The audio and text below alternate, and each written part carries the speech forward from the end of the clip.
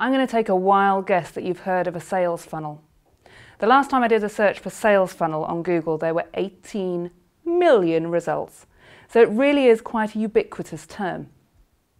The thing is, it's also a really dangerous one. Metaphor and language are so powerful. Every time you use the word sales funnel, you are reinforcing the idea that it actually exists. I know you're smart, and I know that it is shaped like a sales funnel. It is a diagram that shows an ever-reducing number of people moving through the process. It looks like a sales funnel. It doesn't act like one.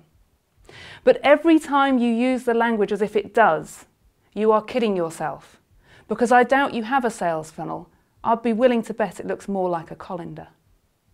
Because at every stage in the process, you are losing potential customers and you are losing potential profits. If you're old enough, you might remember the film The Matrix. And there is a scene where there is a young child holding a spoon and it's bending and it's turning, and the child says, what you need to know is there is no spoon. And what you need to know is there is no sales funnel. What I'd like you to do is to replace it with a better metaphor. Because if you speak as if there is a sales funnel, you will start to act as if there is a sales funnel. In fact, there is not.